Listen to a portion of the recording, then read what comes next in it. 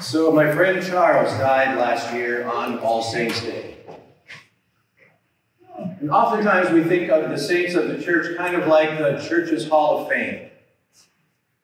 And we see them in stained glass windows and we see them in statues. And for Charles, if you knew him, you could not imagine him in a stained glass window or as a statue.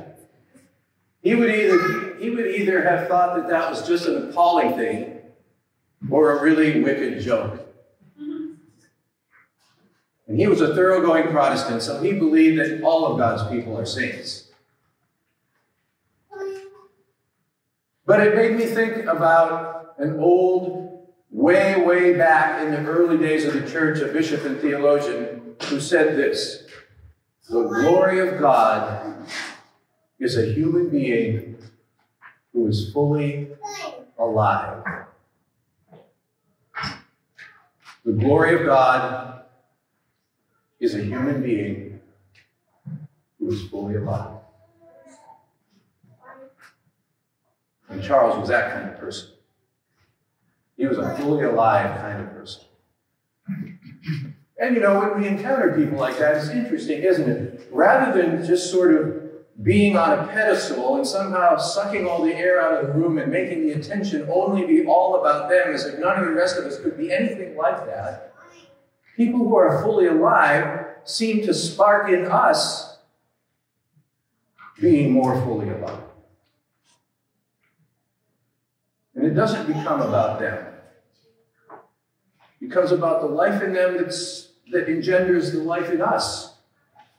And there's one more thing that happens when we have that going on, is we realize that we're all in this together. That the life is a shared life.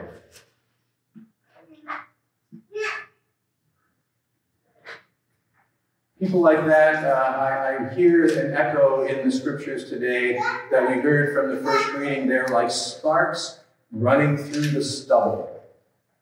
What a great image. Sparks running through the stubble. They bring light. They bring warmth. And sometimes they set some holy fires.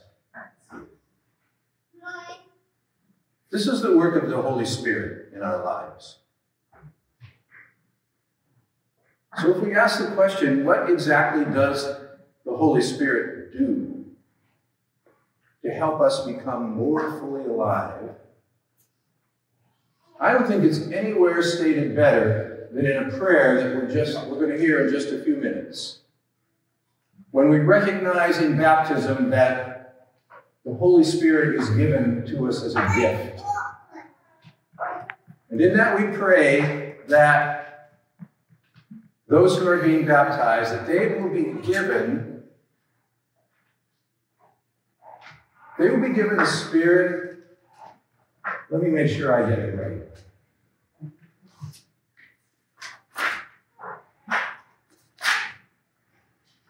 That they will be given an inquiring and discerning heart,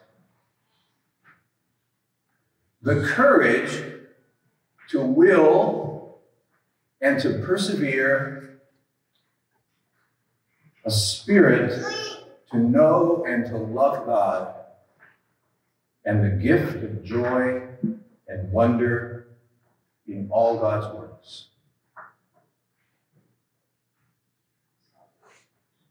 Now, our baptisms today are children. And whenever children are baptized, I can't help but think about what are their lives going to be like? What are they going to have to face over the next 10, 20, 50, 60, hopefully 90 years and more?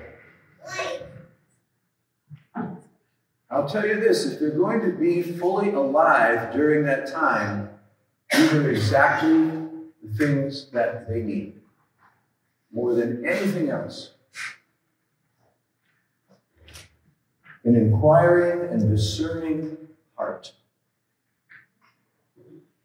The courage to will and to persevere. The spirit to know and to love God. and the gift of joy and wonder in all God's works. Well, that's our prayer for them today. But may that prayer also be rekindled in every one of our hearts.